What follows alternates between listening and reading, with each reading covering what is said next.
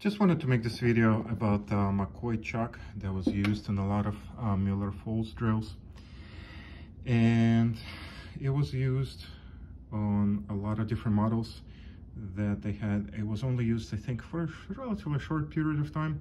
It was a springless chuck, and you know, you can really take it off one model of Miller Falls and put it in another model. It'll still fit and it'll work, and that goes for a lot of chucks they made, if not all of them. And just, you know, FYI, the thread and the diameter they used in the shaft for the chucks on the main shaft here on the drill is pretty oddball. It's 22 TPI and 7/16 in diameter. Good luck finding a tap or a die in that size. If you find one, let me know. I'd love to buy one. Regardless, so the chuck itself is pretty genius design. It only has 6 parts, 3 jaws, a shuttle in which jaws are riding, and a shell, and then the little machine screw here, which we'll talk about a little bit later on. So the design, again, it's pretty simple. There are no springs, and when I first got it, I was a little bit bummed, because what would happen is I would put in a drill bit, it would tighten just fine, but then it would not loosen up. So when it would be time to move the chuck up the shaft, right, to loosen the jaws and take the drill bit out, I just couldn't do it. The drill bit would be stuck. The jaws wouldn't release it. And so I would have to hit the drill bit a little bit with a piece of wood, just to kind of loosen it up a little bit. What I quickly realized is that that was due to the dirt and a little bit of rust accumulated over the years. I don't think it was really ever cleaned. And as you will see later on, this chuck really likes when things are clean and well oiled. And that goes to the way it works. Again, the simplicity of it, the fact that it doesn't have springs. So what happens is these jaws, they also have a little, I guess, like a little rod sticking out here, like a little, not sure what to call it. Let's just call it little tiny rod. But all it does is just helps it fix it in a groove.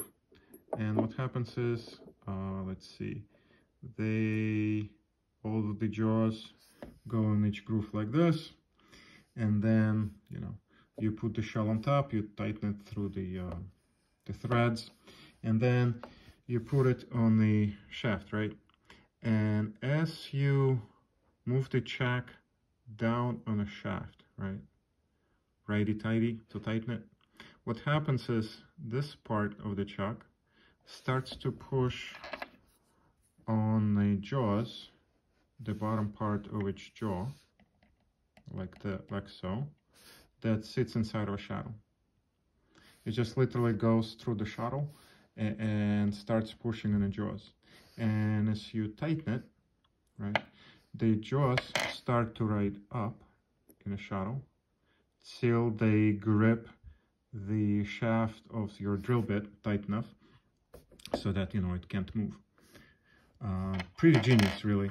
And you will notice, if you ever take one apart and kind of peek inside, is that the way they grab it is really good. Sorry, I'm just trying to position it properly. So they really grab it along the side, the whole side of the jaws. So they don't just grab it like at the very tippy top, or God forbid the bottom. They really grab the shaft of your drill bit, you know, all the way. And that's a pretty tight connection right there. Now let's see what else is interesting there. Talked about the thread and the shaft size. All right, so the shell goes on the top of the shuttle and goes through the thread. So that's where the little machine screw here comes in play. You can see hole here, just a regular hole, and this one is a threaded one. I think I'm right, or is it the other way around? I honestly can't remember. I believe this is the threaded one. And what happens is that as you tighten the chuck, right, and you're going to be tightening it pretty tight to keep your drill bit from moving. On the chipper chucks, what happens is you eventually you're going to tighten it so tight on these threads that if you ever need to take it apart for cleaning or whatever reason, replace a spring, a jaw, whatever, you're going to have a really hard time doing it. So what this little machine screw does is it prevents this shell going down on the shuttle so tight that you cannot take it apart again. So it kind of fixes it. It's not going to go farther than it's meant to go. And now, having said that, I still had a little bit of a hard time taking it apart. It needed a little bit of persuasion just because the threads were reasonably rusted. Nothing horrible, but a little bit of rust there. But again, even with the rust, I was able to take it apart, and only because it wasn't tightened so bad that you know you can't loosen it. That's really it. I mean, I really like this design. Unfortunately, it does not take drill bits that are 1/4 in size that other chucks that were used to Miller's Falls did. This one, I believe, goes up to 3/16.